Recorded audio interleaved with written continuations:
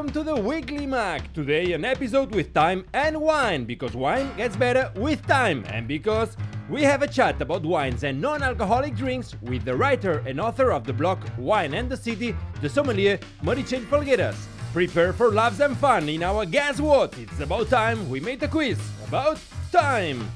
And don't miss Words and Facts with Màrius Serra, Anna-Priscila Magriñà, and our cheeky reporter Humberto González. And this is only the tip of the iceberg. Let's begin the Weekly Mag, your TV show in English, hosted by Marcela Topor. Welcome all. Well, I hope you're ready to have some fun, discover new things and learn a bit of English. And as always, today's show is full of sections that we have prepared especially for you, like Words and Facts with our collaborators Anna-Priscila, Humberto and Màrius. Welcome. Hi there. Hello. Well, Màrius, last week you introduced us to anagrams. Yeah. What about this week? Well, we will just take out Anna and put chrono.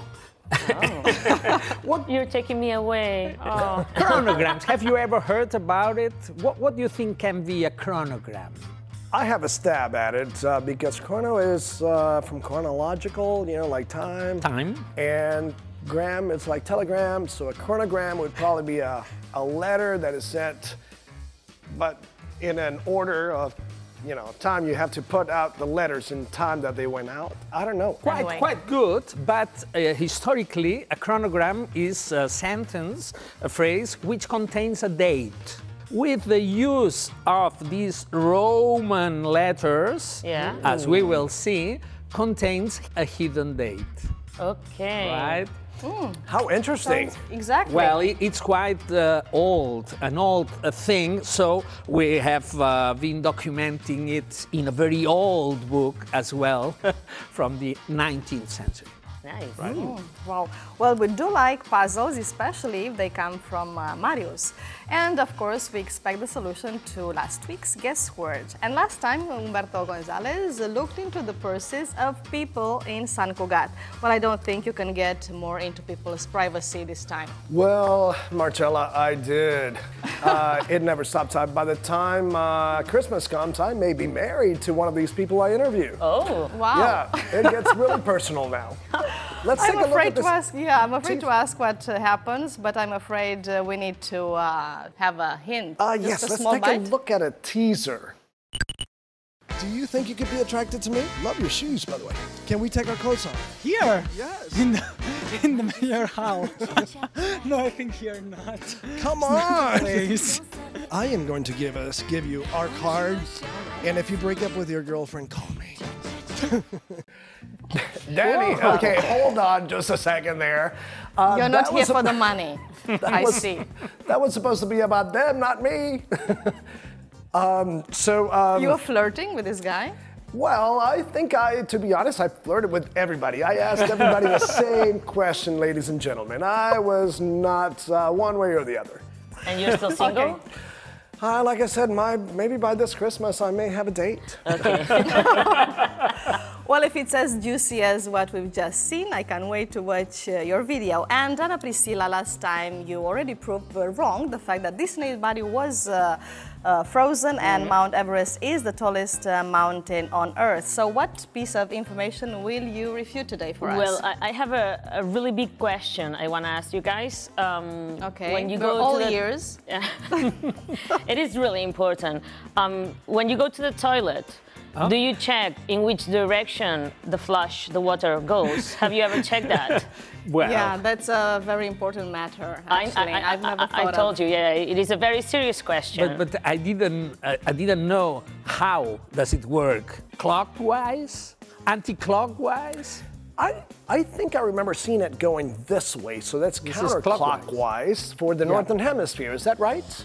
That's the thing. We have always listened that in the Northern Hemisphere, the toilet flush goes counterclockwise, and in the Southern Hemisphere, it goes clockwise. I heard that too. But I'm here to tell you, my friends, No? that this is not true. My God. No. I'm really sorry. I'm really sorry. We saw that in well, maybe we know a lot about this, or we always thought it wrong because I don't know if you're fans of The Simpsons, the cartoons. I've never seen it.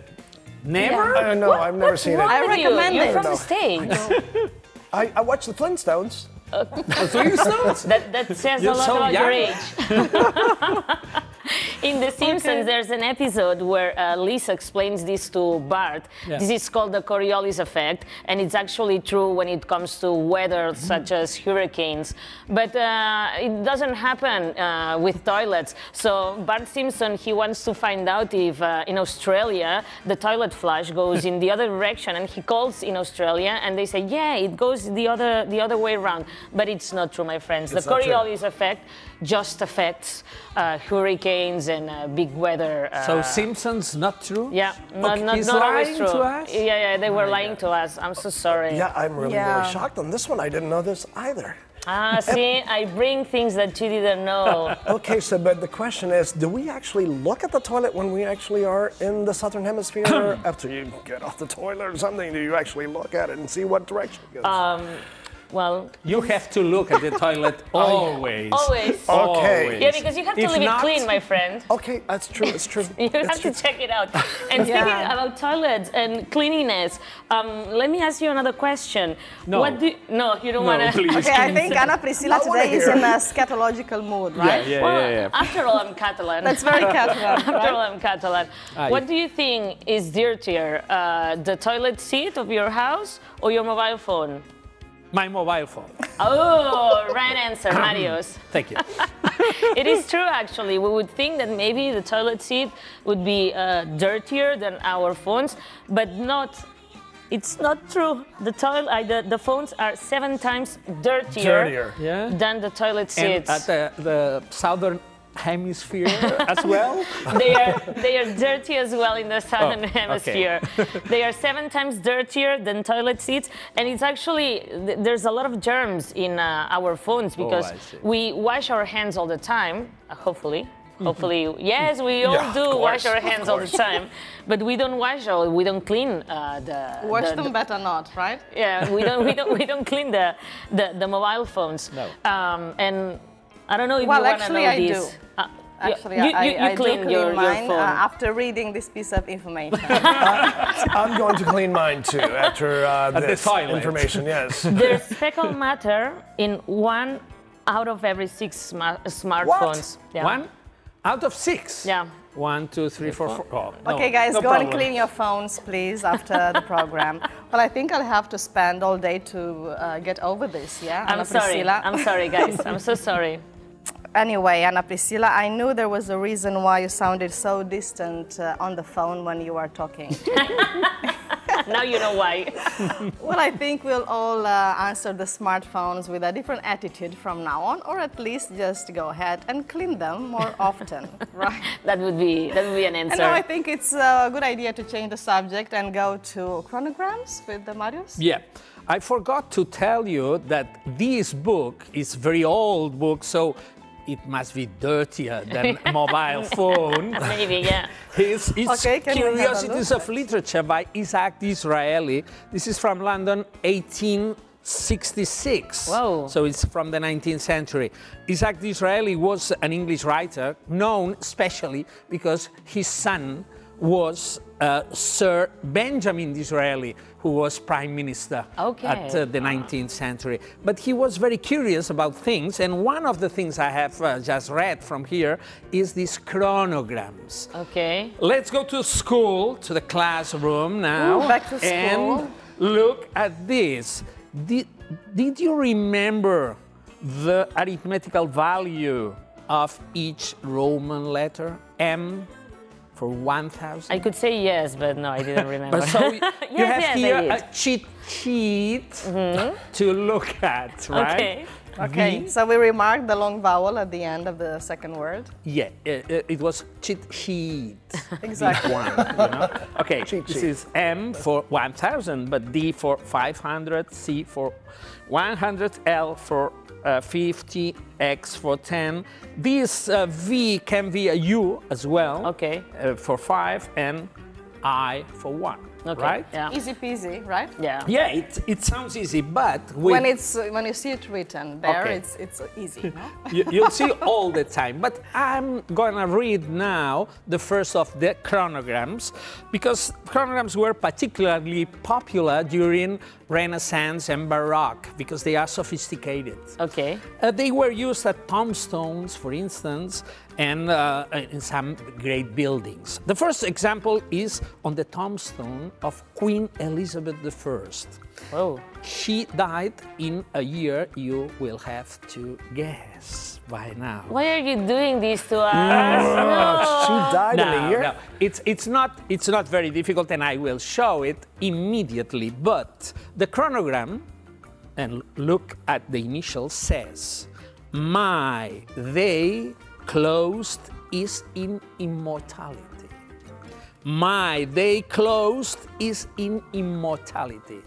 In which century do you think she died? My, they closed. Yeah. MD, right? Is MD. My they closed is in immortality. MDC. This is 5 seconds for you. 4, the 17th century. 3. I'm not even gonna try because I'm 2. gonna get it wrong. Who This cares? is in the. You said the century, right? Yeah. 17th century is what I would say. Yeah, absolutely, for 3 years, but that's great. Because Well with done. the initials at the tombstone, the initials were in another color.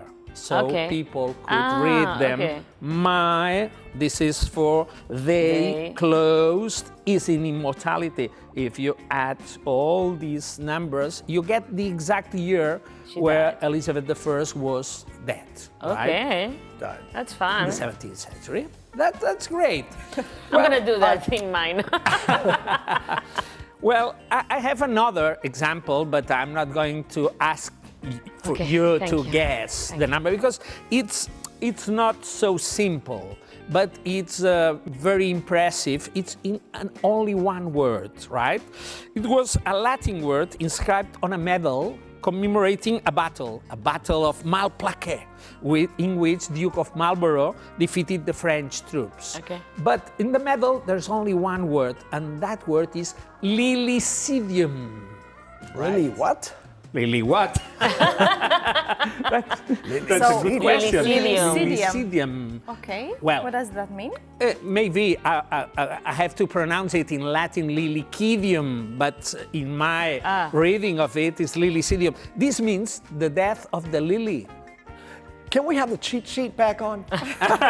Yeah, but just in a minute, because with the cheat sheet, you've got the whole answer of the year, right? Well, the lily are the French. They were the French, so they were defeated.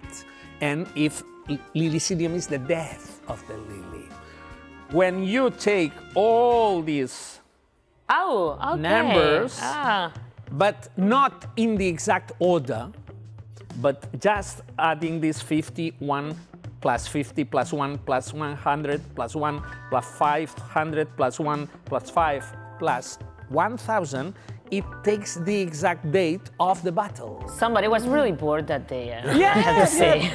They've got lots of time. There were no television at that time. Oh, you know what I yeah. mean? They didn't have any smartphones. No. Yeah. In fact, this battle was Any dirty smartphones. on the 11th of September. Oh. Yeah, so it's quite Catalan in this battle as well, right? Interesting. A lot of 11th Okay. Septembers. Yeah. Now we are going to play a little, and you will play with us. I And love playing. I No, give it I hate back. playing. We are going to play with our value. Okay, our names. With We our are what? going to write our name. This is mine, Marius. So I've got here 1,000. No for A, no for R, 1 for my I, and 5. I can write it upside down. So my value is 1,006. Okay. Wow. So this is my value. Okay. I'm gonna give you some blackbirds for everyone, Thank you. Okay. and you can just start making your calculations with your names, Good right? Lord, Priscilla's going to be here Okay, forever. well, are you ready? Anna-Priscilla. Are you ready? Well, We'll see. Anyway, while we are at it, let's watch a short language tip.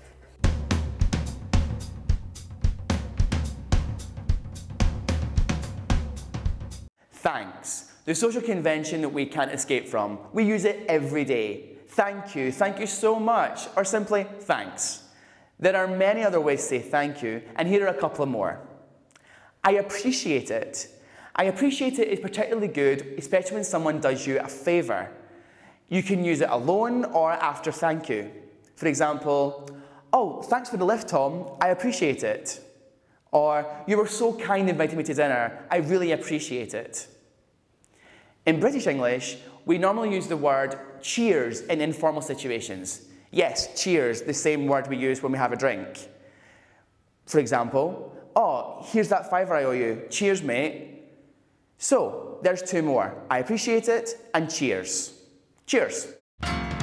It doesn't matter if you like wine or you don't drink alcohol. Today's guest, journalist and sommelier Meritxell Falgueras has the right drink for you. Stay tuned. Well, I think we all have our number, right? Yeah, we do.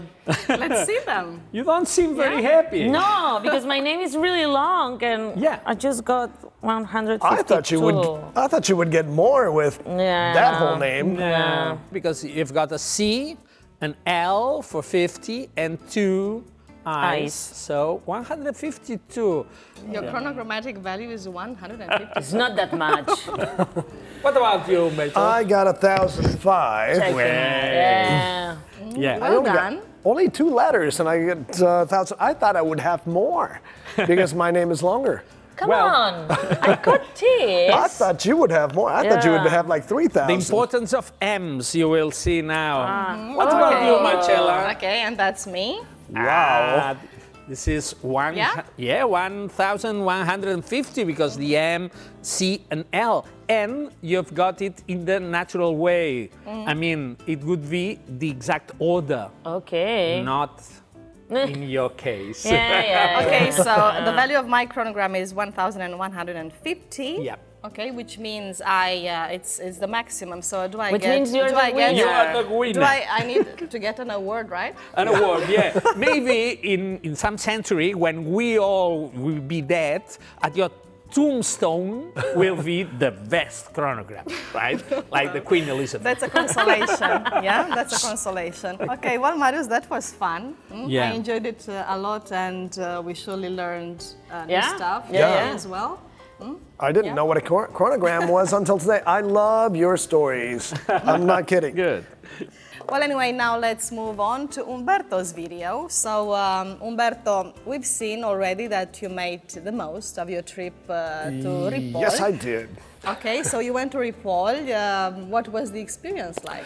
Well, first of all, let me tell you about the word Ripoll. I had a hard time with that word. Danny, the cameraman, had to take I don't know how many takes because he would say, Humberto, it's not Ripoll, it's Ripoll, Ripoll.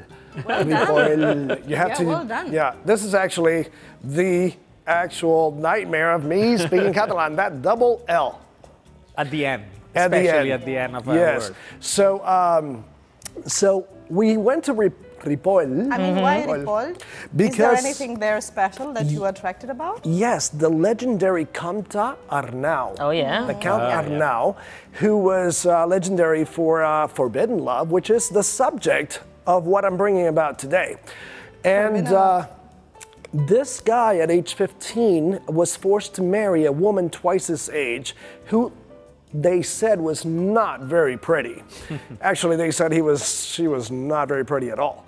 So he fell in love with another girl, but this girl actually had to join the monastery of San Juan de las Abadesas. So he went from one forbidden love where he was half her age to another forbidden love with a woman devoted to God. But he couldn't go there either. So, so we went to Ripoll, and we actually started asking people if they had a forbidden love that they actually wanted to tell us about. Tough question. Not Anyway, easy, not easy. Yeah. Let's go ahead and take a view at the video and see what they said. Today we are in Ripoll, and we are going to discuss forbidden love. Let's see what people have to say about their forbidden love, ladies and gentlemen.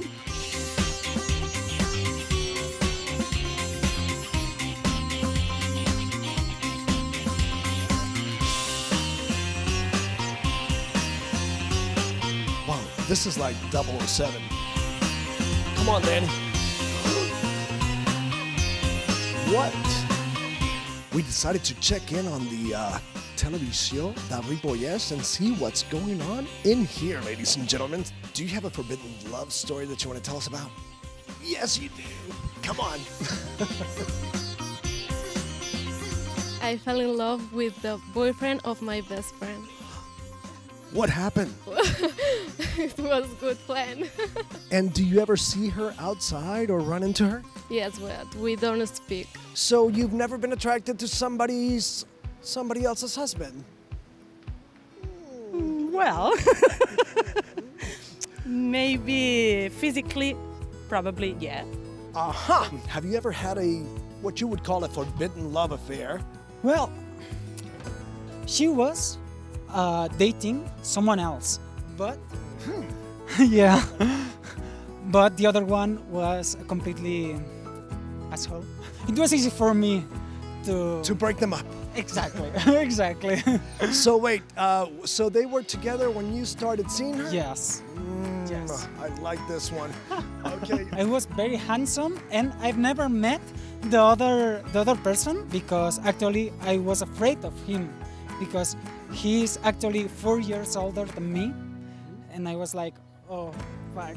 He can punch me in the face. Did you have sexual relations with your girlfriend before the breakup? Oh, mama, no. Yeah. No. I'm a good boy. I know, but I thought maybe, okay, I was thinking maybe you were really good, you know. No. But have you ever been attracted to somebody older? I am a football coach, so maybe I'm a mother or so. People younger than me, yeah. Wow. Do you know what we call that in the United States? No. A cougar. Oh, you really? That's me. If I'm 56, would you date me? Yeah, why not?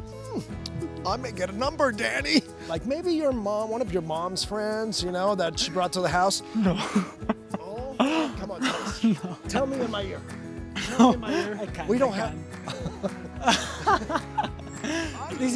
I think there was. I think there's a story behind this. No. No? So, you know, I had like sweet dreams with some mamas in the town, but not just dreams. Just dreams, just exactly. Dreams. Just dreams. And just teenager dreams. Do you know what these mamas are called in America? Oh, actually, all over. Yeah. Actually, yes. God, it is completely a meal nowadays. So. Oh my God, Ripoll exceeded my expectations of what I could find in this village.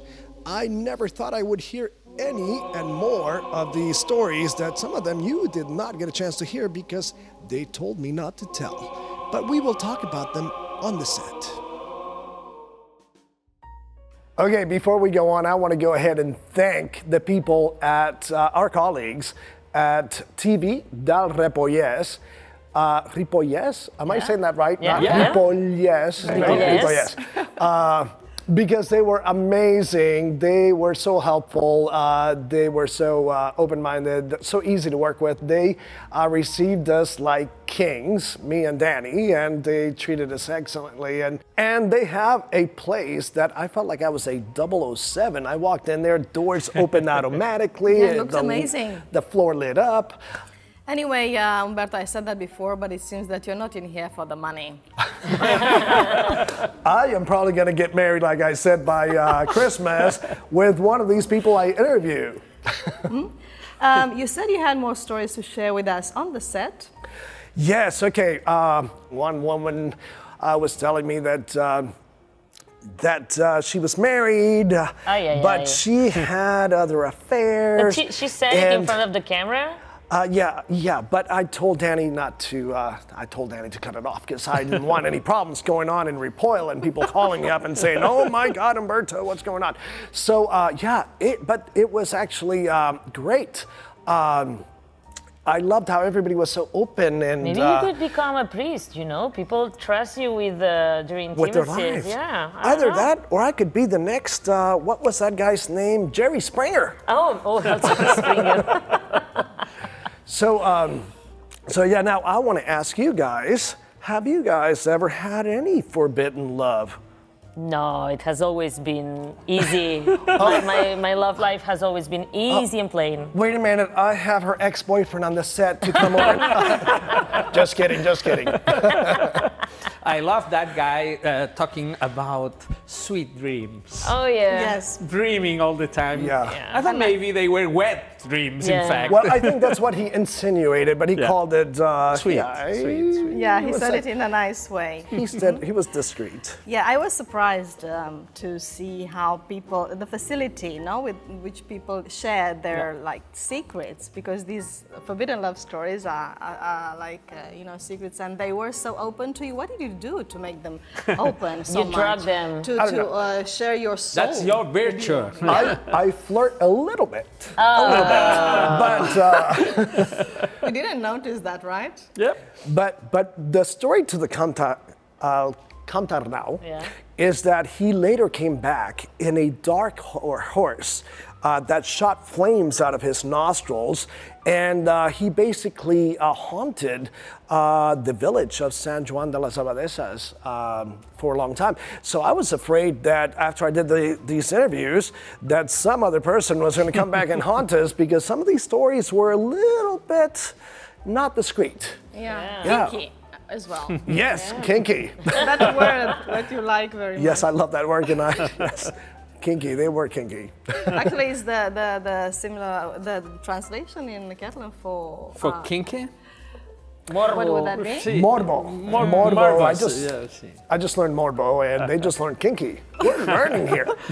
You have to know that Camtarnau finally got her pregnant. What? Inside the monastery. I did not know that. Yeah, that's the end of the story. Are you going to bring us a book on that one? Yeah, why not? Okay. next next week time. I can. Yeah. Well, we could go on and on for hours, but our time for words and facts is running out. We still have the guess word puzzle, Marius. Yeah. Last week was conferences about social codes. Any idea? It was 11 letters. It wasn't easy. Conferences, social codes. That one's a hard one for me. Yeah. Conventions. Conventions. Yeah, because a convention is a conference and social code. It's conventional, right? Okay. It's a convention. Yeah, good one. And for next week, Marius? Next week, I think it's not kinky, but tricky. Oh. Quite tricky. It's a disadvantage, but it could be a useful hat. 8 letters. It's a disadvantage, but it could be a useful hat. 8 letters. Okay, it's a disadvantage, but it could be a useful hat. 8 letters. That's quite a puzzle for you, but I'm sure you can crack it soon enough. Be the first to post your answer. And Anna-Priscila and Humberto, thank you so much. It was a pleasure, as always. Marius, until next time, thank you so much. Thank you very much. And we'll be right back with an interesting chat with the sommelier Meritxell Falgueras with tips, reports, and much more. Stay tuned.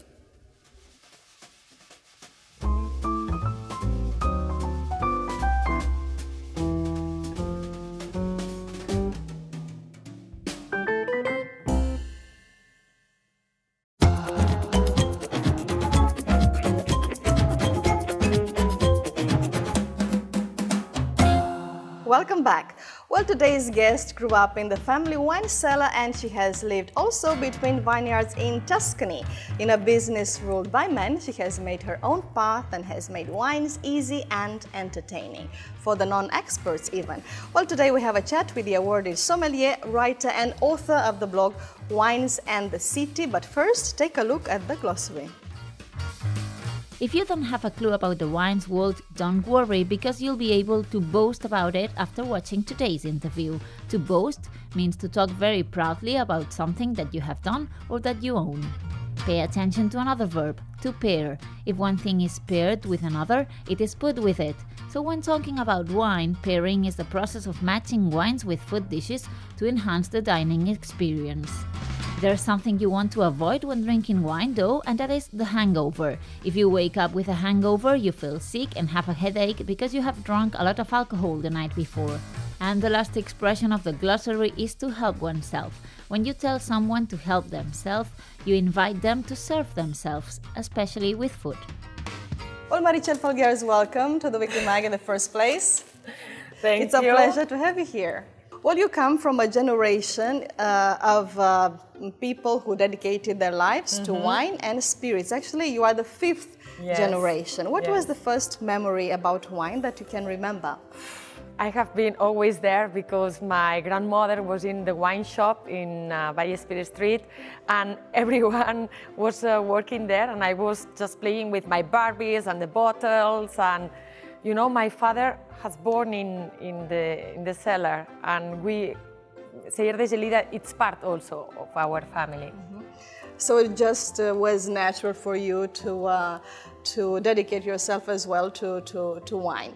Well, and you explain wine in a fun way, in an entertaining way, but also personal and quite didactic. You've written a few books. I want to mention one which is called Boast About Wines in 7 Days, which goes for the 5th edition. Yes, wow, that's quite a lot. So, which are the main things we need to know about wine? A good wine is a wine that you love. It's like art, you know. You don't need to know. Yeah, if you know about the author, about his love story, you can see a lot of more things there. And also, if I explain you how was the soils, the climate, the winemaking, but we need to keep it easy with the wine. You just need to enjoy with the food pairing, with your friends. And for that, it's important to try and to drink a little, but very, very good. Just a little, right? With moderation always. Yes. No? Moderation and precaution. And for me, to be very strong with that, because the culture of wine is not that. The culture of wine is moderation, is art, is culture, and is the part of our country. As they say, I don't know if you heard this saying in English, which goes like that. I think, if I'm not mistaken, it says 1 glass is not enough, 2 glasses is okay, 3rd glasses is not enough again. So, so it's all about moderation, right? Yeah, in the Greece times, the king of the banquet was a person who was taking care about how many glasses you need to drink. Wow. And it was like very professional, and it was all thought, all the beverage, all the quantity of water to blend with the wine. Don't do that at home, but in the Greece epoch, yes. Well, tell me about your blog, which is called Wines and the City, winesandthecity.com. This blog has won many awards, among which the prestigious Gourmand World Awards, which is the world's leading gastronomic awards. How does it feel? It feels that I wanted to be like Sex and the City, you know, the series of Sarah Jessica Parker. Yeah, Wines and the City, it's a good name. And I want to be the Carrie Bradshaw of wine. Now I don't have as much glamour because I am a hysteric mother, but it was nice to try with high heels and to put a little of feminist and girls style and fun, and I love fashion, and you know, wine and fashion. Always nice things and optimistic things. That's a good way to put it. Actually, you wrote not just about wine, but you wrote a book about non-alcoholic drinks called What to Drink When You're Not Drinking. So why did you write it? We have it here today. It was a little bit weird. My father and my husband was like, "You are crazy, you know, why you are doing that to the wine wall?" And I said, "No, this is because I love so much the wine wall. I need to do this book because for children. I write it when I was pregnant, but when you are breastfeeding, and for example, my best friend is alcoholic. And it's very difficult when you go to a restaurant and you cannot drink alcohol or you don't want. It's like it's very difficult to pair. It's very difficult also because everyone asks you, why you are not drinking? Are you pregnant? Are you under antibiotics? And you are like, no, it's just that I'm taking the car or I'm, you know, or I need to work or study. Okay, today you brought a lot of nice stuff here. So I just think you're going to prepare something for us, right? So what is it? What do you have in mind for us? I have in mind, Marcela, one cocktail that it's super good. That is cafe tonic. It's like psychological gin tonic. Yeah, psychological gin tonic. I've never heard that. I like it. Marcela, it's very good on Saturday nights when you cannot go out and you are at home working. You prepare, but you prepare it always with glamour. Can I go? Yeah, so let's go here and let's start. And yes, the problem is when you don't drink alcohol and people take out the nice glasses, like the Riesling or Chianti type of glass. The right way is to put this gastronomic way to use a nice glass, for example, this balloon. Or people say, what do you need? And I forget to tell a spoon. But with a nice spoon, I will do it just like this. Just like this. I am from France. I can do everything, also with glamour. But the thing is, you need to have good eyes. A lot of cocktails are not good because if the water is not good, makes you the day after. Yes. To have, how you say, headache or a hangover. Yes. Yeah, and we don't want a hangover. Yeah, but this is sometimes fault for the quality of the water of the ice. Yes. Really? Yeah. I had no idea. Yeah, and this is the reason why we need to keep that in mind then. When you drink alcohol or not, always with very good ice. And the thing is, tell me. No, I was just going to ask you if you have any favorite non-alcoholic drinks. Many. Wow. Just a few. I love teas and I love pairing food with teas. Asiatic cuisine. Pairing food with teas, that's interesting. But to go out, this is super. You recommend this? Yeah. Okay. We need an espresso, Remember that a good espresso. Yeah, espresso is 40 milliliters and with a good cream. Okay. But you put after the ice. And this is like a way to do a psychological gin tonic, but you put... I love that, psychological gin tonic. Yeah, this is tonic, cafe tonic, sorry, but really, Marcela, with that, you don't need anymore to drink any Red Bull or any of that. I never thought about this combination. The bitterness, try it. Try it, please. Okay. Well, cheers, right? See. Or maybe like this, no? Should I take it like this? Yeah, always. My fingers like this. If not like that, you are warming it. And also it's more elegant, more stylish. Of course, like that. We want to be stylish. Yes. But Marcela, sorry, because I love bitterness. For me, bitterness is my favorite taste. Excellent. It is really, really delicious. So Meritxell, what else have you brought for us today? Because it's autumn. How you say? Pomegranate. Pomegranates. Oh, I love it.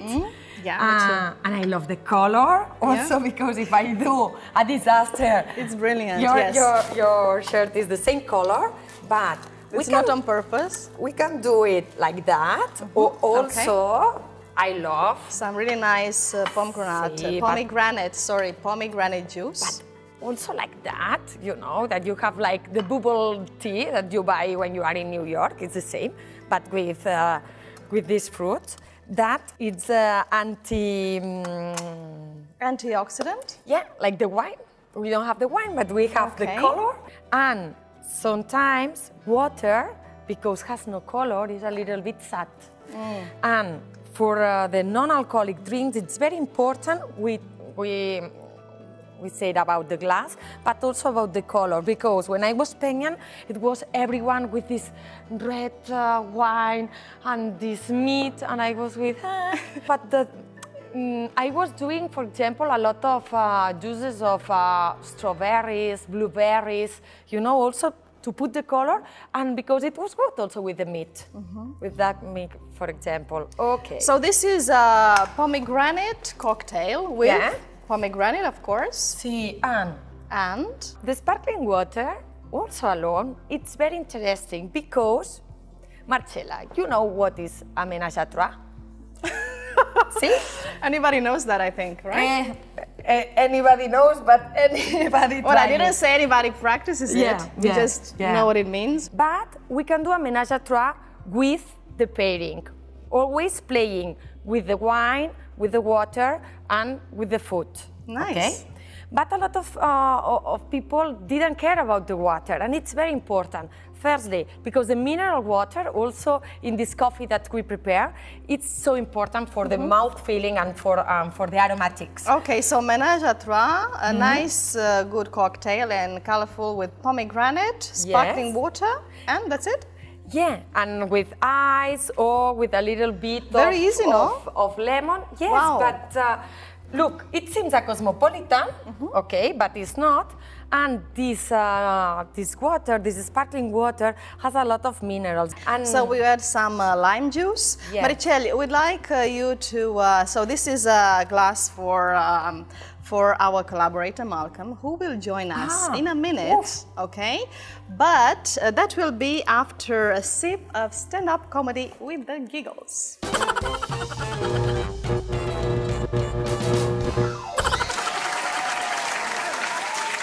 I used to have this aunt when I was younger that would poke me in the side at every wedding saying, "You're next.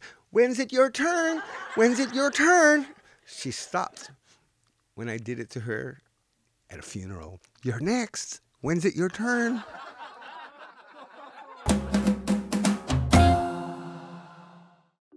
After the humor of Roberta Marquez, let's welcome our collaborator Malcolm Otero, a man of culture and drinks. Malcolm. I love this. It's going to be my motto, culture and drinks.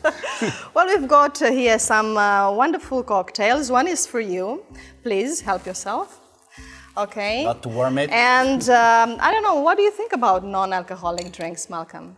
I got to say that for me, the fact that she wrote a book about soft drinks, it's almost a personal affront for me, because. But taste it first. No, you should taste it first, and then you will. Cheers. The psychological Cosmo party girls.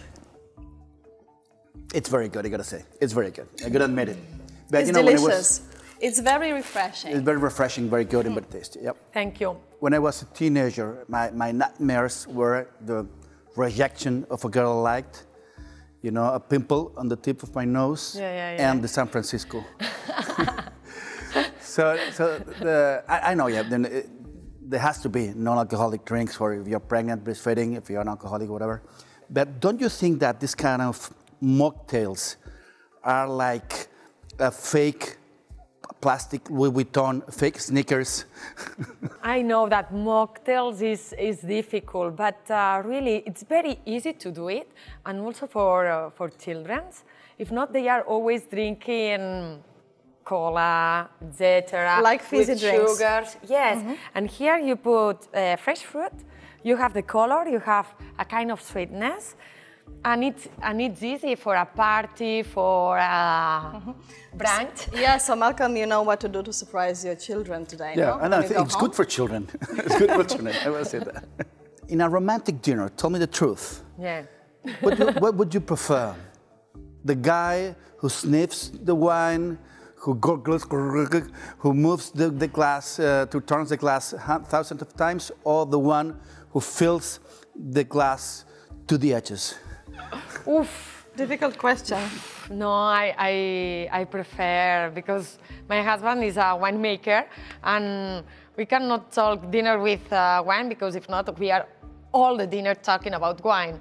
You know, yeah, I prefer the one that moves around. Okay. Yeah. Okay, another question, another one for you. In your blog, you have post called, let me read it. Tell me what you drink, and I tell you what kind of person you are. Today we're gonna ask the opposite. Can you give us a wine for a specific famous people? Okay. Famous person, for instance. Donald Trump and the president of China, which kind of wine would be suitable for that? Malcolm, you know that Trump has his own winery in Virginia. Is it good?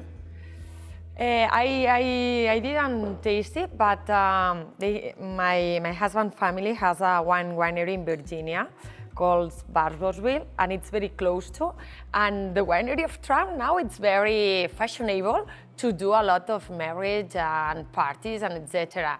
Yeah, Trump, you know, he needs to put his bottle in the table because he needs always to, wow.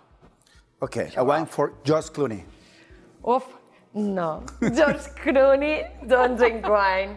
He loves this part of Italy, of Como, but I prefer the wines of Lago di Garda with Rondinella, Molinara, all these Italian red indigenous varieties.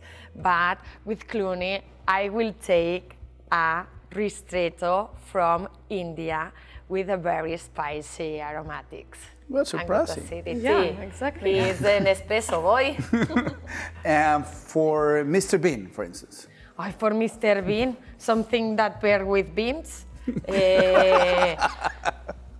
Carbonic maceration wine style, like Gamay, Beaujolais Nouveau, or here we have a lot of garnachas, or maceración carbónica from Rioja Tempranillo. Well, and the last one, with Marcela, and I'll With tell you me? if you nailed it, yeah. A dinner with Marcela, Yeah, what would be let's the see. wine? No, with Marcela, we need rosé sparkling.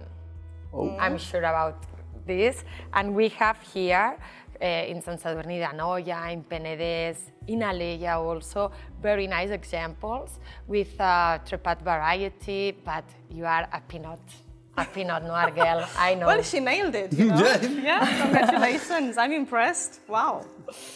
And the last shot. Which is the right way to be a wine connoisseur and not to look like a pompous snob? Like me, when you have been working all your life, and I am in Sigur de Gelida, cleaning bottles or taking the boxes of wine of my husband. I hate when wine connoisseurs, or you need to be very serious to take serious the wine, you know. I am a funny girl, I love to smile, and this is the way I live wine. And I think that is the way to communicate for millennials and for everyone. Also for the people that is not drinking now, but they will drink one day. Meritxell, what about Malcolm? I know you don't know him very well, but what would you say? No, he needs like a Bordeaux blend or something like that. No, Merlot, Cabernet, no. Or you are this type of freak that love like these varieties that anyone tasted before, or that they are doing micro wine making. Yeah. No, I'm not like a hamburger, I'm a regular guy. See? With a hamburger, Cabernet Sauvignon, and you don't put the green pepper in it, because you have all these capsicum aromas in the Cabernet. Good. Yeah, you agree? I agree. Malcolm? I can agree. I will try and I will tell you if it's good for me or not. Okay, so Meritxell, before we end, I know you're writing a new book. So what is it about, and when is it going to come out? It's about wine. I come back to wine, Malcolm. People are not losing me, but it's like my Instagram. It's very visual with a lot of infography. And I am, after 10 years of my first book, I am still working how to make more fun, more sexy, and for everyone, for women, men, for everyone. And it's not just an ABC, it's an ABCDE. I finished with a passport of wine world and talking about South Africa, California wines, New Zealand, African wines. We'll buy it. Yeah. Nice, nice, Meritxell. Well, we're looking forward to reading this book when it comes out. Sant Jordi. And for Sant Jordi next hope, year. yeah. Excellent. So we are learning a few things today about wine, but we are already getting to the end of the interview, and it's time for the question chain, which is a question for you, Meritxell, from last week's guest, in this case, the performing artists Laura and Monica Guiteras. We would like to know if you have any memory of your grandma. Exactly, or any anecdote that you remember from her and that makes you love her even more. Yeah, like some tale or some saying that she used to say. But this is not about wine, it's about my grandma. Exactly. Yeah, I have one grandma that was in the wine world and another no, but for me is that my both grandma, they worked always and also take care about the family, and they always tell me, quien algo quiere, algo le cuesta. When you want something, you do this effort and you pay the cost to have it. So it needs, everything needs hard work, right? Yeah. Yeah. All great achievements need great work, no? Hard work. Hard work. Okay, yeah, that's a nice message. And apparently you listen to your grandma. Sí. And I repeat it every night to my child, yeah. What do you think, Malcolm? What do you think about? I think it's a good, your grandmother gave you a great, it's a wise sentence. I mean, it applies to all of us. I mean, we need to work hard to survive, but to follow your dreams and to follow the things you need and you want to have. Okay, Malcolm, thank you so much for coming. It's a pleasure. Yeah, it's our pleasure. Until next time, Meritxell, a pleasure as well. Thank you, Marcela. Good luck with all your projects. Good luck.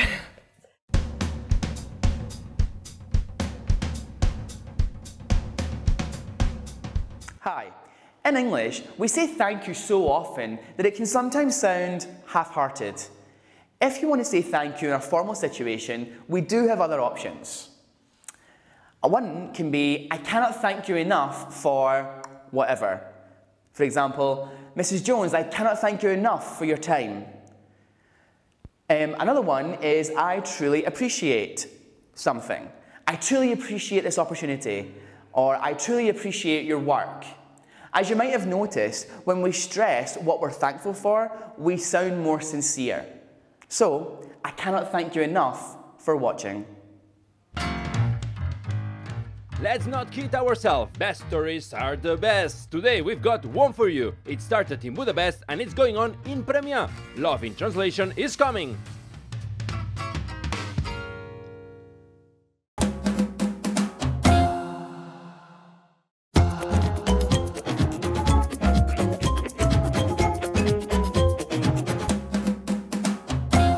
Welcome back.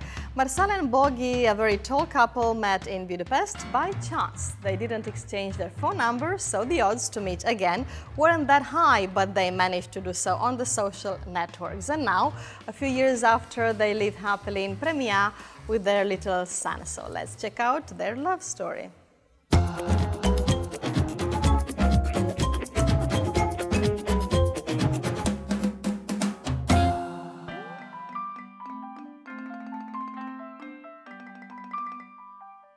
Hello, my name is Marcel and I'm from Barcelona. Hello, my name is Bogi and I'm from Hungary.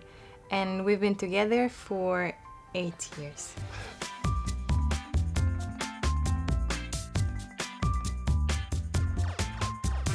Well, it was in a tram in Budapest.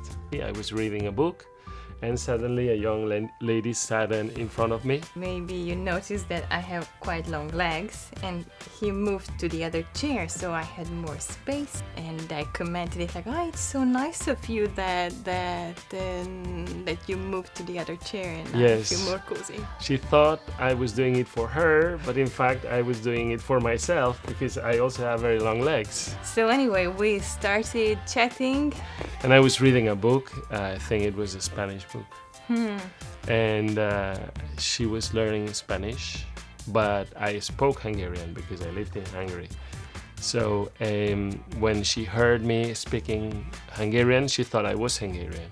He told me that he actually was from Barcelona, and so like, oof, what a big-headed guy, that he must have been living in Barcelona for a few years, and now he's saying that he's from Barcelona. And the funny thing was that... Yeah, you thought I was Hungarian. Yeah, I thought he was Hungarian because he's speaking like with no accent, basically. And he was looking for an address of a friend's house, which is the next door to one of my best friend's house. And she was also going on the same direction, so we moved together to the bus, and she helped me to find the stop. That's all, and then we said goodbye to each other. Without exchanging phone numbers or anything. Yeah.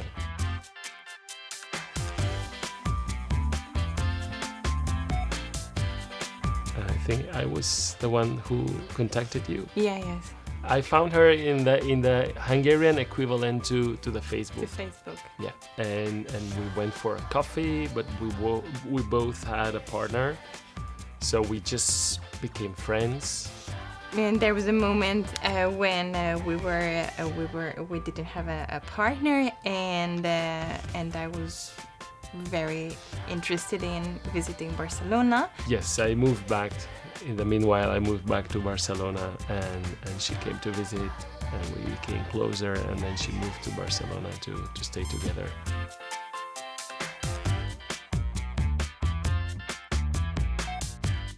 Something about the food that really surprised me, that in many places you eat the side separately from the main dish. I mean, like vegetables separately from fish or meat, and I wasn't used to it.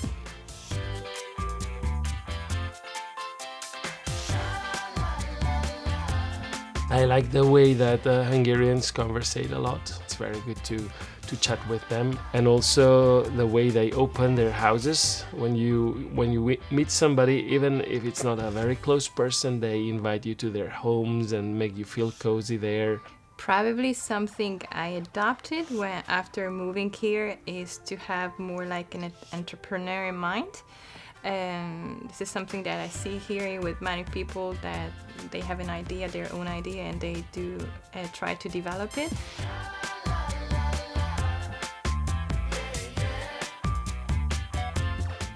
I don't like the way they drive. It's terrible. They are very aggressive. They are competing all the time. Maybe counting so much the cents. And the jokes about shitty stuff. Oh, yeah.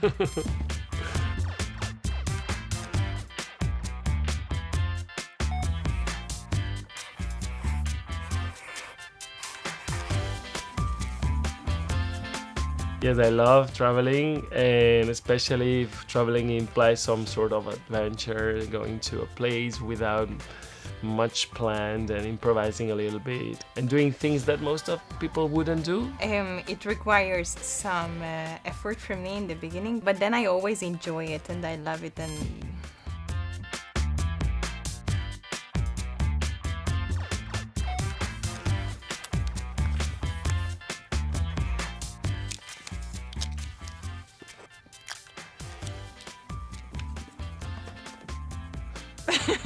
I really like candles, and from time to time I buy from a special place or from a special person some magic candles. I make a wish, and then I hope that these candles will help us to make these wishes come true.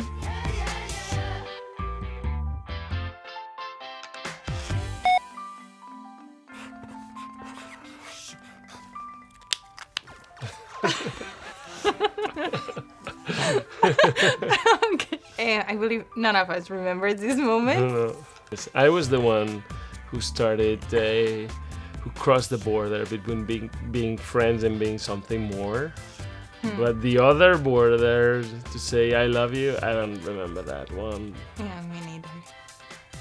She's more romantic, so that's why I thought maybe it was her, but who knows? But I was also waiting for you to say it first. yeah, to say it first and to have this like compromise that we are together. So okay.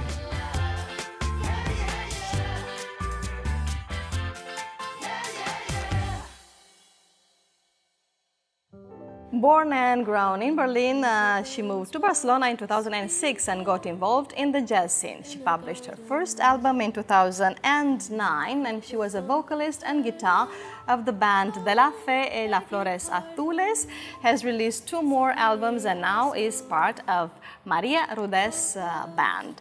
Julian Heinemann, welcome to the Weekly Mag. Thank you. It's a pleasure. Mine. Well, you came to Barcelona during for an Erasmus and then you decided to stay. Yeah, that's true. How come? Well, I fell in love. So I fell in love with the city, I fell in love with the school, I fell in love with the scene, with the jazz scene. I met a lot of nice people, I fell in love with the sun. So I fell in love with a boy, so I stayed. So it was basically a love story. Kind of, yeah. Yeah, yeah, you could say that. Okay.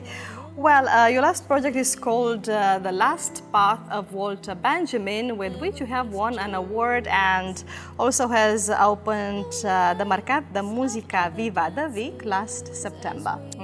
So who is Walter Benjamin and why was he so inspiring for you so much that you decided to dedicate him this project? Well, Walter Benjamin was a philosopher. He lived, well, his story was during the Second World War. He was a Jew, so he lived in exile for many years in France, and he had a very tragic ending, which he is known. Well, he's kind of most famous for his tragic ending, which was in Portbou. He escaped France. He crossed the Pyrenees in a one-day march on a secret smuggler's trail. And so he crossed the French-Spanish border illegally, and he came to Portbou, and there he couldn't go on because just this one day people weren't allowed to go on who came illegally, who didn't have an exit visa. So he was to be sent back the next day, and he decided to take his own life at night. So it was a very tragic story. Yeah, very tragic about exile, no? About So you heard the story and it impressed you so much that you decided to dedicate it a project. Yeah, kind of. I mean, it was a long process, no? I had an idea, then I thought about it a little more, and then one thing came to another. Then I got aware of the Premi Puig Porret, of the music prize you could present a project for. So I decided to present this project to the prize, and they gave it to me. So I was able to really create this project and to compose and to create with my colleague Samuel. He's a good friend of mine. He's a photographer. And so we created this project together, and it's not only a musical thing, it's a show. It's a visual show, and it's a concert with a lot of presence of Well, you brought us today this this album, this booklet, no? Yeah, it's a little art book, yeah, you could say in English, because we didn't publish a CD yet. I wanted to take it slowly. Yeah, take your time. Take my time. But we did want to publish something along with the project. So since this project there is big involvement of visuals, no, of the photographies and quotes. So we decided to do this little publication. So it includes photographs. Right? Yeah, it has like single pages, yeah, with photographs of the project from Samuel, and also quotes from the show. From Walter Benjamin, and other quotes from the songs, yeah, and it also has little scans from my notebook, the sketchbook that I filled out like all year, creating this project and creating the lyrics. And what was like to open the Mercat de Música Viva de Vic? Well, it was great. It was a very good experience. It was an honor to be the opening concert, and so yeah, I was nervous, and but I think everything went super well. It got a lot of good critics, and I think people liked it. Maybe it was surprising, yeah, because the scenery was very special. So we had kind of the visuals involved the musicians on stage. So it was, I guess, it was a great thing. Yeah, for me it was great. You're going to take this show to Portbou, right? Yeah.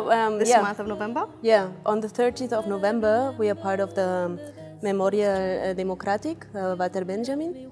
And on the last day, we will have this concert in Portbou itself. Okay. Well, in this project about Walter Benjamin, you sing in quite a few languages: Catalan and Spanish, German, French, and English, of course. So, do you speak all these languages? Why did you decide to include all these languages in the album? Well, I wanted to include all the languages that have something to do with his history, with the story of Benjamin. So actually, I don't sing in English. It's Spanish, Catalan, mostly German, and French, since he parted from France. I don't really speak French, I have to say, but I did write some lyrics. To sing. Well, I wanted to include texts in French, and I had some help, and It made sense to include French, of course. Yeah. So one song has French lyrics, and I sing them, and I know what I sing. I mean, I wrote the lyrics, but I couldn't speak French with you like I speak in English. Okay, so you collaborated during your career with many musicians from here, with many bands. How do you manage to combine so many projects? And I know you also teach. Yeah. So how do you manage to do all that? Well, it's a good question. Do I manage? It's not easy, right? Well, you know, yeah, sometimes it's a lot of work, really, because to be a musician and to survive, kind of, you have to do a lot of things and to combine it with many things. So I do always enjoy playing with other bands and not being the leader, you know. That's why I always collaborated with other bands. Exactly, to name just a few, like we mentioned before, De La Fe y las Flores Azules, right? Yeah. Or right now with Maria Rodés, also Marco Mezquida, to mention just a few. Marco Mezquida, yeah, we did have a personal project. It is a duo. Yeah, we also published a CD, an album with that. But with the other bands you mentioned, De La Fe and Maria Rodés, I'm like a musician of part of the band. I play the guitar and I sing the vocals to support the leaders of the band. So yeah, we made good friends, and I really enjoyed the experience to play with them and be on tour with them, and I really learned a lot playing with them and also being on tour with them, talking and learning about the culture and how people live here and think. And in terms of a style, a musical style, how would you describe or just tell us a few words about this new project of yours? Well, this new project, it was kind of a journey for me too. So when I started, I knew I didn't want to write lyrics myself. I wanted to look for lyrics from other exiled artists. So I looked for poets from that kind of time, from those years, like in 1940. German poets, which also went to exile, or Spanish poets. So I read a lot of poetry, and I kind of also quotes. I picked out quotes and I wrote them down, and I kind of musicalized, well, those poems or some quotes of them and put them in another context. I played with those quotes. So sounds like that's about the lyrics. And musically, I first started with acoustic instruments, like with guitar and piano and voice, but then I kind of switched. I changed the idea, and I started to experiment with electronic sounds, which was like my last years of my music career. I always experimented more with electronic sounds, with synths and electronic beats. So that's the end of that musical journey of this project, was that I decided for those electronic sounds. So it's pop songs, but with an experimental touch. and a little touch of improvisation too. And yeah, intense music, yeah. Intense, but minimalistic also, minimal. Sounds good. Yeah. So what are you going to perform for us today? Well, you know, I wanted to sing an English song, since this is an English program, so I couldn't sing any song from the project since there is no song in English. Okay. But I did remember a song that I wrote for another project that I have, which is Luca. It's an electro-pop duo, and we published a CD. It's called Slow Dancer. And there's one song on it that we never really performed because it is a very quiet, intimate song. And I kind of thought, wow, well, I didn't really play this song so often, and I felt like playing this song today. And it's called? Child. Okay, and it's about? Well, it's about, yeah, it could be about love, it could be about motherhood, it could be about nostalgia, about past and presence, and it could be about a lot of things. I think everyone can decide for his own. Sounds good. Well, Julianne Heinemann, thank you so much for coming today to the Weekly Mag, and good luck with all your projects. Thanks for inviting me. And sometimes things break, but not everything breaks the same way. To know how to break things in English, pay attention to the tip from International House, Barcelona.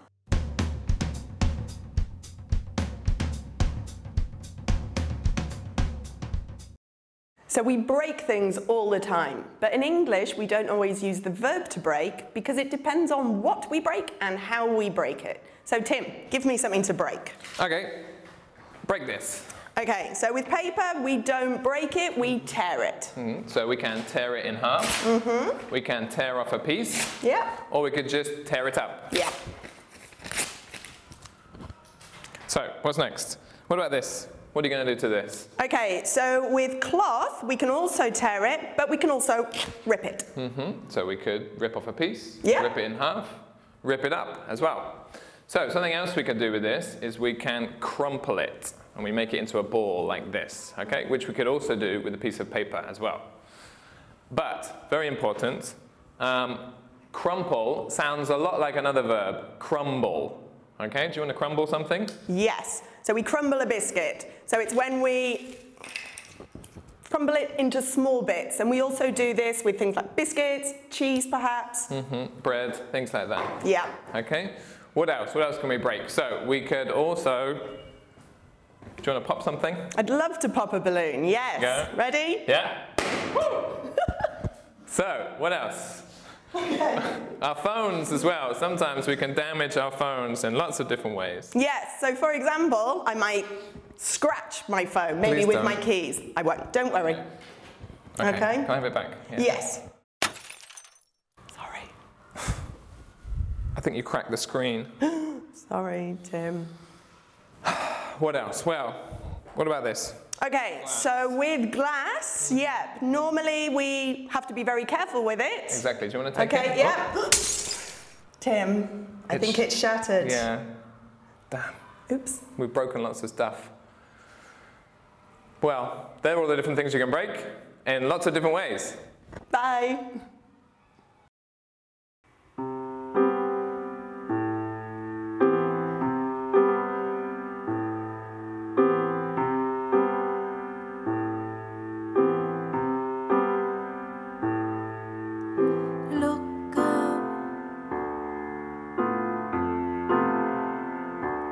There is a sky.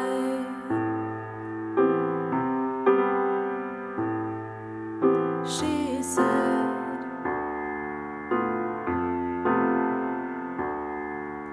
so wide the sky can reach the past. I see you as a child running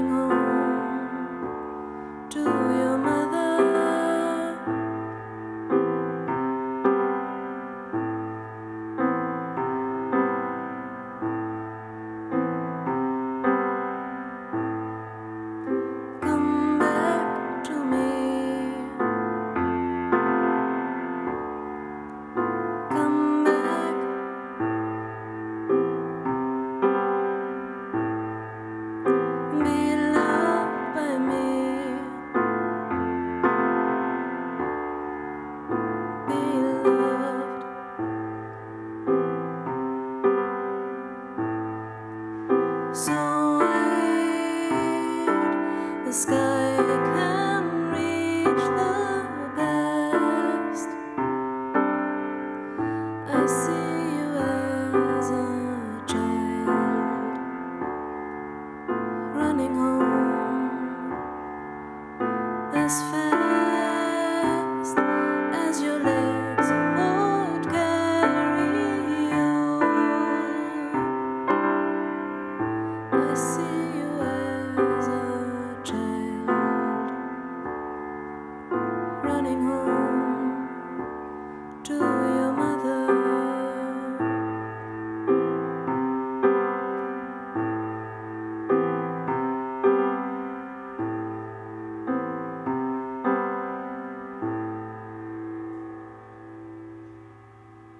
And now it's time for the One of Us section. Today we are traveling to Aguilar de Segarra, which is a very tiny village in Bages, where the Lithuanian Kristina settled a few years ago. She lives happily there with her husband and 3 kids and has become just one more of the locals. Don't miss this video.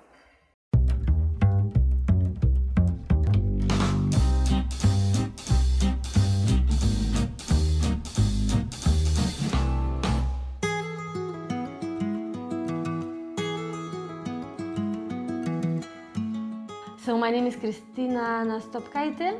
I'm from Lithuania and I've been living in Catalonia for about 20 years. I live in Aguilar de Segarra now.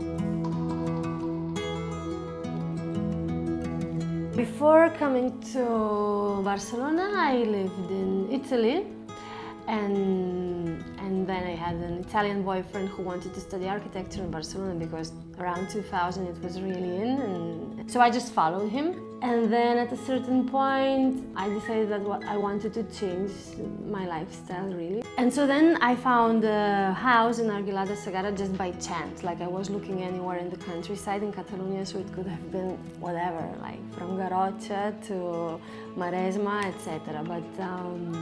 But yeah, apparently my place was here in Aguilar de Segarra.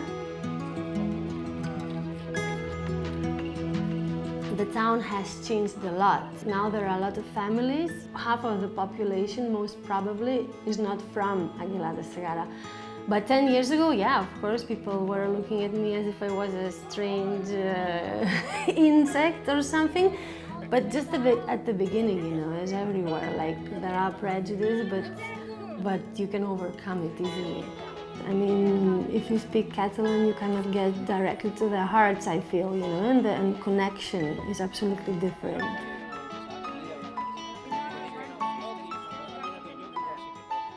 Here in the town, we don't have a bar, nor we do have a shop. There is like a social center, which is open just in the afternoons and on the weekends. So we mostly socialize there with the neighbors on the weekends, and on Fridays the kids have a football team and my husband is their trainer. So usually at Friday night we have a beer there, or we have even a dinner there. There is an option as well. We have a net really of people from the town we are really friends with. So like this summer I was watching my kids' life and I was like, oh my god, you know, it seems like from a movie, from a really happy childhood movie. And you know, some friends of the middle one would come and they would pass by, pick him up, go to the swimming pool, then I would go to the swimming pool and all of a sudden there would be like 10 children playing here. So it is a really nice network and it is a really nice way of life, like it flows, you know. And the biggest event of the town of Aguilar de Segarra is Caramellas, which is this traditional dancing and singing on the Easter, and it's really nice because here they go with a tractor and it's a really big feast. So then the whole weekend is like a huge feast for the children who participate and also for the parents. Like most of the elder people of the town are really nice and really proud of Aguilar, and they participate, you know, in Caramellas, as they said, and in a Christmas theater show that the kids organize, and yeah, it's nice. I think I wouldn't be able to live in a city now. because just waking up in the morning and looking out of the window and seeing the mountains and seeing the fields and hearing the birds sing, I think it has no price. Like it's awesome, and I really love it. And then also I think for children to grow up here, I think it's wonderful because it's a very sane way of living, very simple, and yeah, I think there are lots of advantages. Even though I have a kid who is a teenager, he's 14 years old, so of course he has different needs. But I always tell him, you know, when you grow up, you will understand what does it mean to wake up in the morning and light the fire and have a fireplace on the whole day and be very much in contact with the nature. So I think it's a good basis for them to spend their childhood here. Whatever they will do then later, it will help them, I think, in a lot of ways. Do you have the time to play about time? Don't miss our Guess What quiz, presented and spiced up by Sergi Cervera.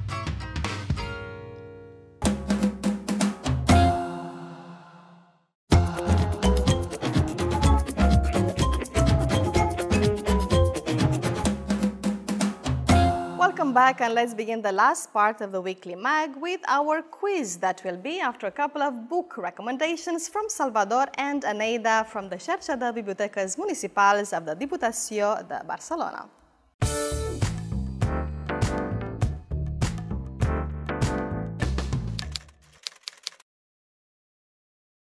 About a Boy is one of my favorite books, and the question is, I don't know who the boy is in About a Boy. One of the options is that the boy in About a Boy is a very young teenager who is too mature for his age. He comes from a dysfunctional family. The other option is that the boy in About a Boy is an adult who does not want the responsibilities he should have at his age. On occasions, I think that the reader is the boy in About a Boy because we are a bit of both in our society. Could you solve this riddle to me? Who is the boy in About a Boy? Read it and tell me all about it.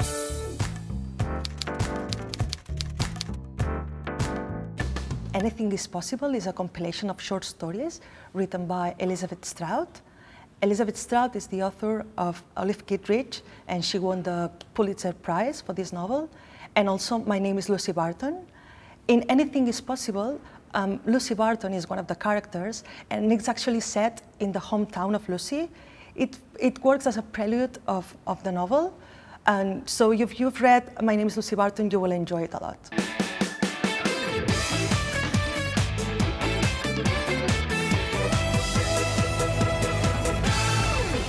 A couple of recommendations to keep in mind, and it's time for our Guess What? Let's get our quiz started and welcome without further delay our quizmaster Sergi Cervera, the man in the vest himself. Hi, Marcela, that's right. And as Tina Turner once said to me, you're simply the best. Of course. Sorry, I had to do it. I know. At least she laughed, which is kind of her. I had to do it. I need to do it. Well, today we have decided to dedicate our quiz to time. Yes, because time is the most important thing we have. And frankly, since everything is related to time, we can ask you anything. Yeah, that's good to know. Okay, but before, let's introduce our contestants, beginning with today's guest, Adina Rose Levin, a creator and consultant from Chicago and also a collaborator of the Weekly Mag. Welcome, Adina. Thank you so much. Well, on your website you say you are jack of all trades, master of some. Which are these? Well, right now I do business development and marketing and consulting and all sorts of communications. Before that, I wrote ads for Broadway shows. Yay. Wow. When I was in college, I studied economics and statistics, as well as Spanish and Catalan. I've also danced my whole life. I do lettering, which is kind of like calligraphy, and I like to sing at my synagogue. Whoa, yeah, wow. Master of some. Pretty impressive, impressive. No? So many diverse skills. That's right. I mean, I'm not good at all of those things, but yes. Some of them you could say yes. And let's say hello as well to our quiz usual suspects, Mark Broderick and Patricia Scolona. Welcome. Hello. Thank you. Last week, Patricia's wit was matched at the 11th hour by our guest contestant, Rachel Brown. So, Adina, however daunting it seems, it's possible to compete against our champion. She's not so powerful as she might think. She crushes me every week. Right, She crushes me every week. How do you feel? That's different. I mean, it's easy to crush a man. I mean... Oh, yeah, you deserve that, man. All right. So let's begin our multiple choice round about time. Remember the guy that confessed to stealing a sign at El Museo del Prado? Then he told us of a time when time stopped for him. Listen. I remember one time that I felt this sensation that the time is like stop it because you are in danger. And I was swimming with a friend and we were almost die. We were, yeah, because there was very wavy, very bad weather in Sitges. And then this was for a moment was like the time was like a stop it because my brain was very quick thinking the possibilities. Wow, so how did the story continue? I'm gonna give you 3 options and let's see what do you think. Option A, a wave miraculously dragged him back onto the shore. Option B, a man with a paddle boat took him on board. And option C, an off-duty lifeguard helped him back to the beach and insisted on giving him mouth-to-mouth resuscitation. Oh, I definitely have the answer to that. Which one is? Has to be C. I knew He's it. in Sitges, he's swimming in the ocean, a man gives him mouth-to-mouth. That's the obvious answer. That's the obvious answer. What do you think? I'm gonna go with A. With option A. And Patricia? What was the paddle thing? A man with a paddle boat took him on board. That was A as well? That was B. Option B. A Okay, is so a wave miraculously dragged him back onto the shore. I'm gonna go with B. B. All right. So, well, here's how he saved his life. And we were lucky because one wave took us to the shore. So we were okay. No man, no mouth to mouth. Well done, Adina. Job well done. She started. It's beginner's luck, right? Exactly, exactly. And let me ask you if you've had any similar situations in which time stopped for you? And then we're gonna ask the same question to you and your answer, Mark. I did bungee jumping once, and that was like a very pretty similar experience of time stopping in my heart also. But yes, never again. I had a wave, I mean, almost crushed me when I was in Mexico. I remember I must have been 6 or 7 years old and I definitely felt, but then my uncle saved me, so we were all good. Okay, okay. Should we skip the answer? So many that I just don't know where to go with that. That's getting related to we'll lifeguards? just probably leave it there because I had Off-duty? so many of them. I almost got hit by a truck once, and it literally skimmed the top of my nose. I guess that was the closest time. I was like, oh my shit, gosh. my life went in front of my lane. But apart from that, I have lots of others. But All right. Well, after that, time can be stopped, but also can be wasted. We asked a girl where she wasted her time. This is what she told us. Just wait a little bit. Here we go. In class, yeah, always in class. Half the math classes I have in my life. I feel like I'm in another planet. It's incredible. Well, she gets bored on maths class. How original. But why does she find math lessons boring? Option A. She hates math so much she would eliminate the subject. Option B. She likes math so much that she finds so much information necessary. And option C. She thinks math should be taught for money purposes only.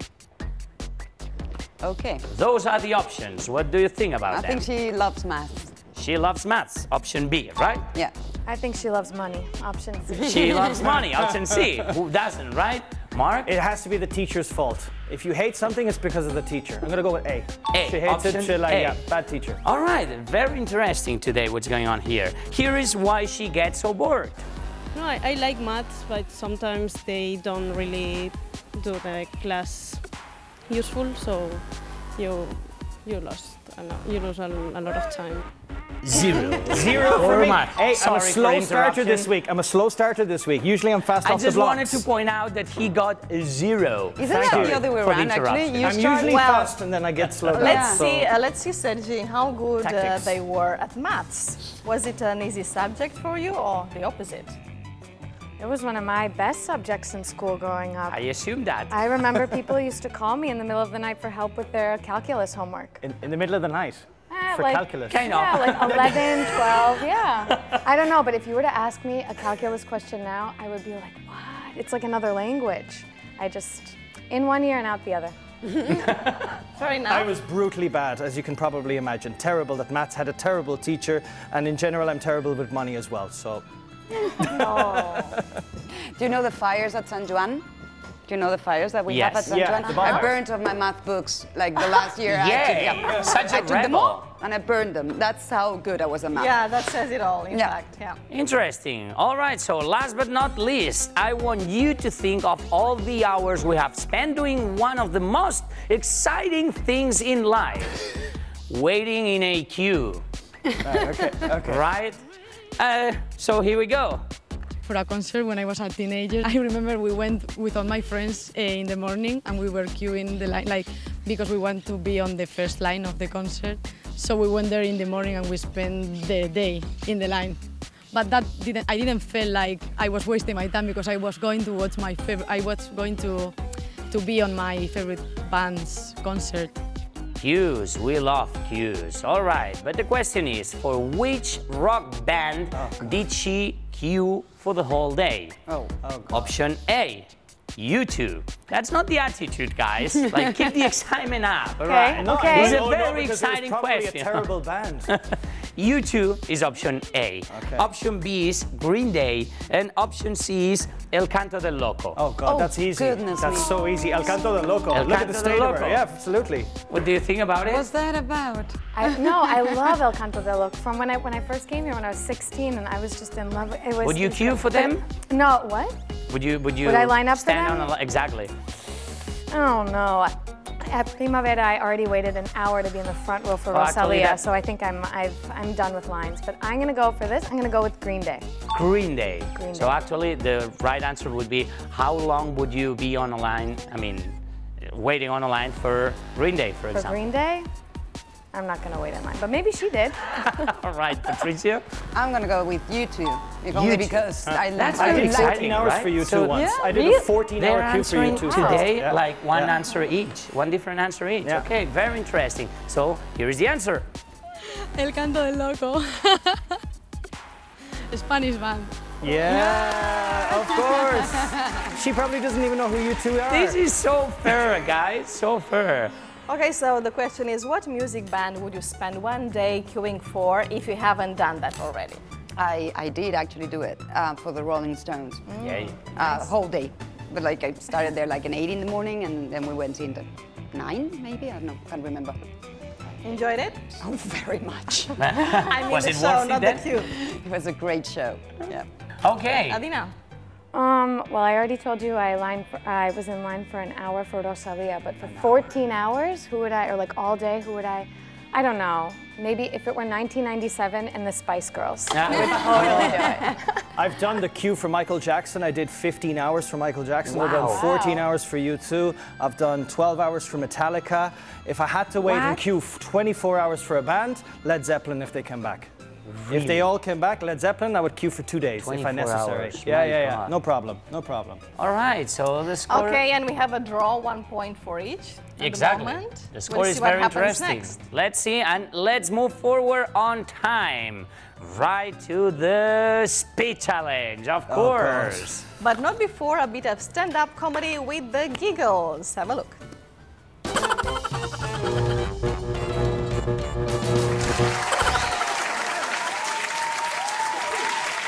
I was in Paris the other day. If you don't know Paris, it's a beautiful little village full of cafes, burned down cathedrals, and a country formerly known as Germany. And I saw the movie Empire Strikes Back. Amazing classic movie in English and French, completely different. In English, the way it ends is you have Darth Vader, Luke Skywalker battling to the very death. Suddenly Vader turns to Luke, he says, "Psh, Luke, I am your father." Amazing. In French, completely different. I don't know what it is about the French language, a certain je ne sais quoi, no? But in French, Vader and Luke, they're fighting. Suddenly Vader turns to Luke, he says, Jean-Luc, Jean-Luc, je suis tout papa.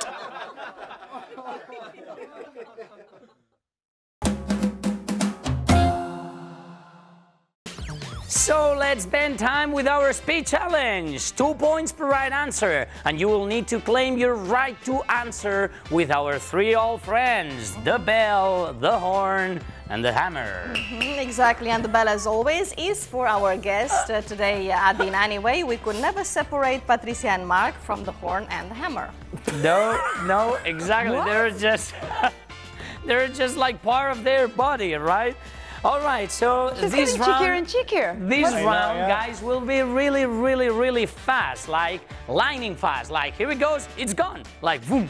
So get ready, all right? We'll start naming a book, movie, or TV series related to time travel, and you just have to finish the title. No time traveling allowed. I mean, it's not allowed to travel to the future to get the right answer, okay? You ready? Yeah. 3, 2, 1, here we go. The time?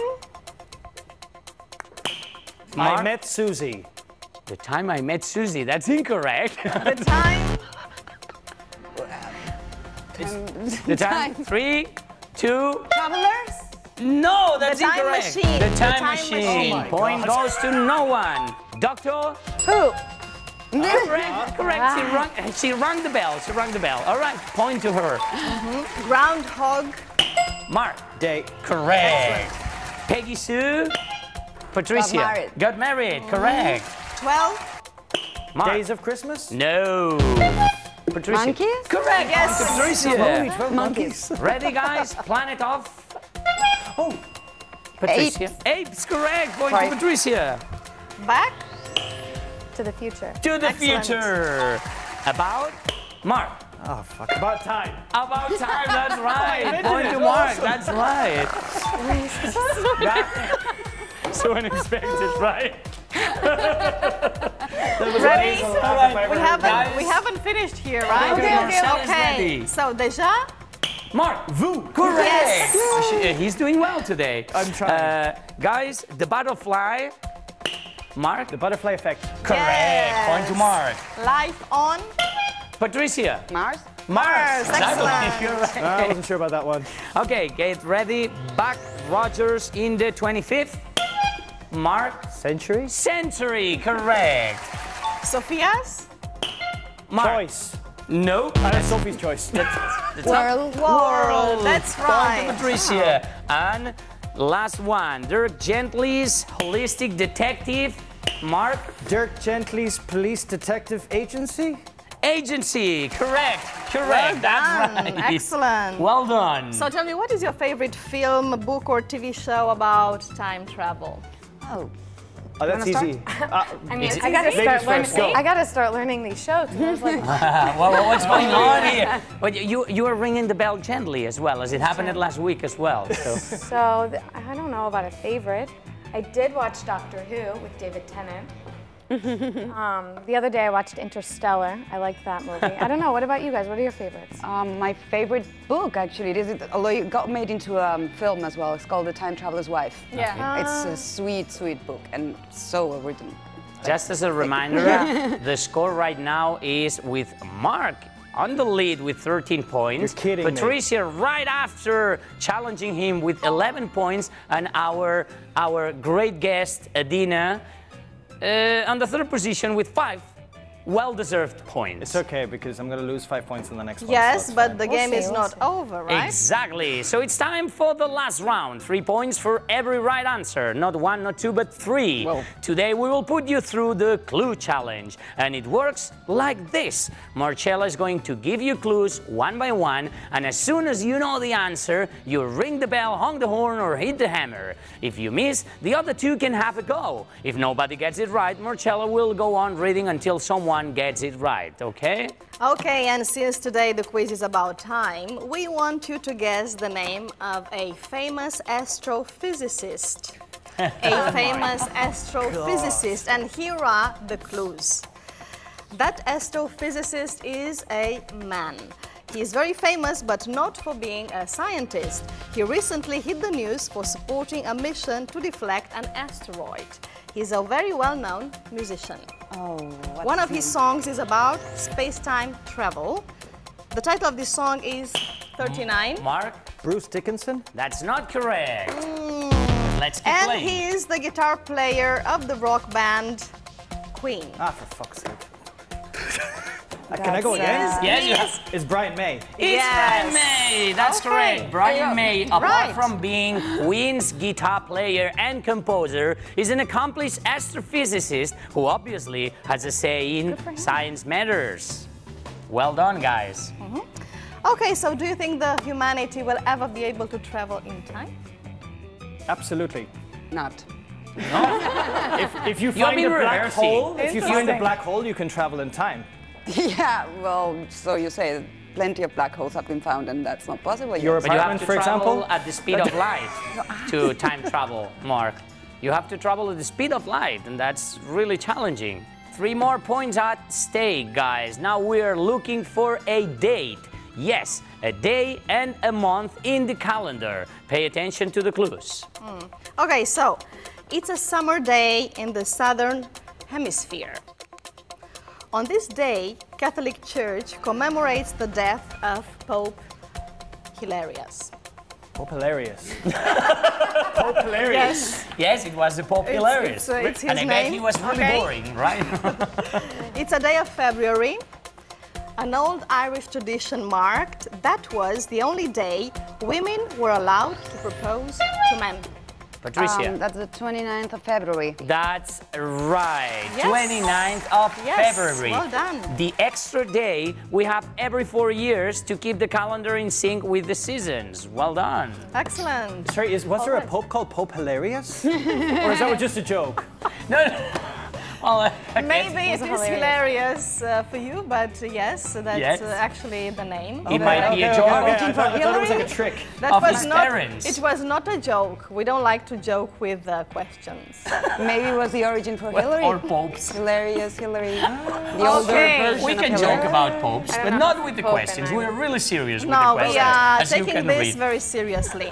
And the score is 14 It's okay. points for You- Patricia, 5 points for Adina, and Mark is in the lead with 16 points. You are doing great. You are our guest and you are doing my great. dad. Well, you still have a chance because to spice things up, the last clue challenge is worth 5 points, but if you get it wrong, 5 points will be taken from you. So things can Here you change. go. I have nothing Now to we are lose. going to take the time machine ourselves because you will have to guess a big event in the future. Obviously, nothing is sure, but let's say it's an event we can expect to happen. Okay, ready? So this Excited. event will happen on Earth. This event depends on humans to take place. It's expected to happen in 2026 in Catalonia.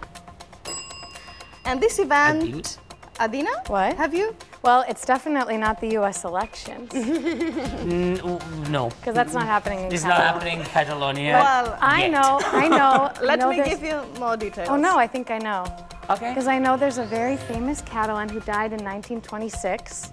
He got hit by a tram car, right? Okay. He's a señor Keep named talking. Gaudí, right? Yeah. Okay, keep talking. And I guess he designed this beautiful church. I mean, I pass it every time I go to synagogue. All right. It's called La Sagrada Familia. Well done, absolutely. And I Amazing. believe we're finally going to open it, right? Yes, that's the right answer, and that's a Excellent. moral victory. Well, don't they always say like, oh, like it's not going to be completed until my grandkids are born, right? No, exactly. Now we don't have to say well, that. Well, of course, it's the I'm day not of the gonna- That is inauguration. correct, Adina. Congratulations. Yeah, the inauguration of Sagrada Familia, whose works have become a synonym of a long time. All right, job well done. And the final score is, 16 points for Mark, Which 14 makes him the winner. Yes, finally. But not the Patricia, moral winner. And 10 points for Adina.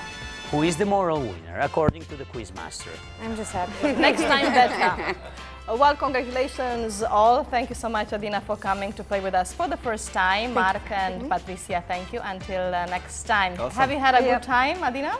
Yeah, it was super fun. I hope I don't want to snort again, but like, I don't know where It's okay, that was a moment, it was the highlight of the whole thing. I will definitely go back to singing Spice Girls. I'd like to go back in time. Can you sing and dance Spice Girls? Yeah, we could. Do you want to go back to Wannabe? Yeah. I'll tell you what I want, what I really, really want. So tell me what you want, what you really, really want. I wanna really, really, really want to sing it. Wow, that was good. Well done. Well, Adina, we were also very impressed. I don't know about you, Sergi. I was so impressed when she guessed the opening of the Sagrada Familia so quickly. That was impressive. Danced and sang the Spice Girls right after. I mean, I should hope all of that Catalan culture I learned in university, one of my many skills, would come to serve me here at the Weekly Mag. Okay, well done everybody. Thank you so much. Thank you, Sergi. Until next time. And so much for the Weekly Mag today. I hope you've enjoyed the show as much as we have. We'll be back next week with more. Until then, follow us online and practice your English, watching every section online, interviews, games, stand-up comedies, tips and more. Check them all out and don't forget to post your solution to the guess word puzzle by Màrius Serra, which is, it's a disadvantage, but it could be a useful hat. 8 letters. Stay tuned. Until then, keep up your English and have a fantastic week. Bye-bye.